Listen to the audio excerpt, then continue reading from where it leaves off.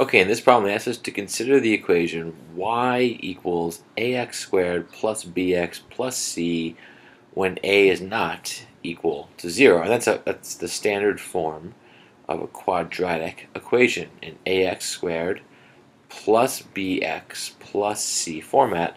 And it just means that you have an equation where a, b, and c are all numbers. X and y are your variables, and you're going to get a parabola. Here they say let's multiply a and just a by 3. What is true of the resulting parabola? Well, this is going to be a parabola, and when we multiply it by 3, or when we multiply a by 3, we'll change the shape of the parabola. They're really asking you to think about how does that multiplication change the parabola. So if I type in y equals 1x squared, this is GeoGebra, great program, plus 1x, right? We don't know what a or b are equal to, so I'll make them equal to 1 so I can get a sense of this problem. You can do this on your graphing calculator as well, but here I feel like it's clear on GeoGebra. So there's our parabola, and then let's rewrite it so it's y equals 3x squared. So multiplying a by 3, and I'll leave everything else the same, just as they're instructing us to do. And what just happened there? Well, the graph moved a little bit, it shifted to the right, but notice, and I'll just change the color of this here, notice that the blue graph is narrower. In other words, it's steeper. So when we multiply by 3, we do change the slope so that it increases. And that would also be true for negative values, because they tell us that a is not 0, right? They don't say if it's positive or negative, so I'm going to say y equals negative 1x squared this time, plus 1x plus 1.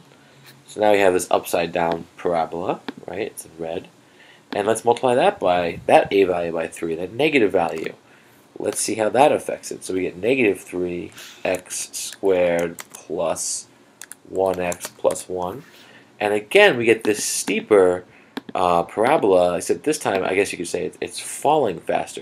So from red to green, the rate of change is faster, but it's decreasing the value at a faster rate.